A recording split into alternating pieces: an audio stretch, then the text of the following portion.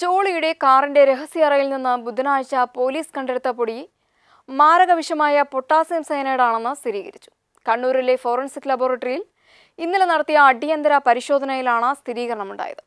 സംസ്ഥാന പോലീസ് മേധാവിയുടെ നിർദ്ദേശത്തെ തുടർന്നായിരുന്നു അടിയന്തര ലാബ് പരിശോധന നടത്തിയത്. ബുധനാഴ്ചയാണ് കൂടത്തായി കൊലപാതക പരമ്പരയിലെ മുഖ്യപ്രതി ജോളിയുടെ കാറിൽ നിന്ന് സയനൈഡ് എന്ന് സംശയിക്കുന്ന വിഷവസ്തു കണ്ടെടുത്തത്. സൂക്ഷ്മതയോടെ കാറിന്റെ രഹസ്യ അറയിൽ പേഴ്സിൽ നിരവധി കവറുകൾക്കുള്ളിലാക്കിയാണ് ഈ വിഷവസ്തു സൂക്ഷിച്ചിരുന്നത്.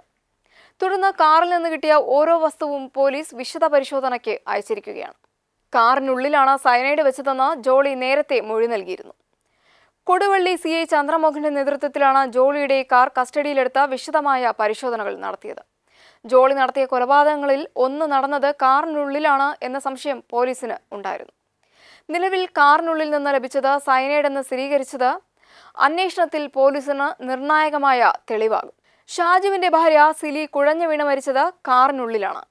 ദന്താശുപത്രിയിലേക്ക് പോകും വഴിയാണ് സിലി കുഴഞ്ഞു വീണത്. സിലി ആശുപത്രിയിൽ എത്തിക്കാൻ ജോളി മനഃപൂർവ്വം വൈകിച്ചതാണെന്നും വ്യക്തമായിട്ടുണ്ടായിരുന്നു. താമരശ്ശേരിയിൽ സ്വകാര്യ ആശുപത്രിയടക്കം തൊട്ടടുത്തുണ്ടായിട്ടും വളഞ്ഞ വഴി ചുറ്റിപ്പോയി ഓമശ്ശേരിയിലെ ആശുപത്രിയിലേക്ക് കൊണ്ടുപോകാമെന്ന് നിർബന്ധം പിടിച്ചതും ജോളിയായിരുന്നു. ഇപ്പോഴുള്ള കണ്ടെത്തൽ കൊലപാതകമായുള്ള അന്വേഷണത്തിന് കൂടുതൽ തെളിവാകും. അതുപോലെ ജോളി ജോസഫിന്റെ പുതിയ വെളിപ്പെടുത്തലുകളുടെ അടിസ്ഥാനത്തിൽ ഭർത്താവ് ഷാജു, ഇയാളുടെ പിതാവ് സഖറിയാസ് എന്നിവരെ അന്വേഷണ സംഘം മണിക്കൂറുകളോളം ചോദ്യം ചെയ്തു. സിലിയുടെ വധം ഷാജുവിന്റെ അറിവോടെയാണ് എന്ന മൊഴി ജോളി ആവർത്തിച്ചതിനാൽ മൂവരെയും ഒരുമിച്ചിരുത്തിയായിരുന്നു ചോദ്യം ചെയ്യൽ. ഇന്ന് ജോളിയെ കോടഞ്ചേരി പുലിക്കയത്തെ ഷാജുവിന്റെ വീട്ടിലെത്തിച്ച് തെളിവെടുപ്പ് നടത്തും. ഇന്നലെ രാവിലെ 7-ന് വടകര തീരദേശ പോലീസ് സ്റ്റേഷനിലേക്ക് വിളിച്ചു വരുത്തിയ ഷാജുവിനെയും സഖറിയാസിനെയും വൈകിട്ട് 4:30-ഓടെയാണ് വിട്ടയച്ചത്.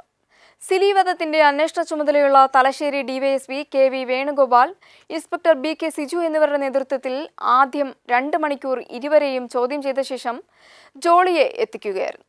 വൈകിട്ട് വൈദ്യപരിശോധനയ്ക്ക് കൊണ്ടുപോയി തിരിച്ചെത്തിച്ച ജോളിയുടെ മൊഴിയെടുക്കൽ രാത്രി വൈകുവോളം തുടർന്നു.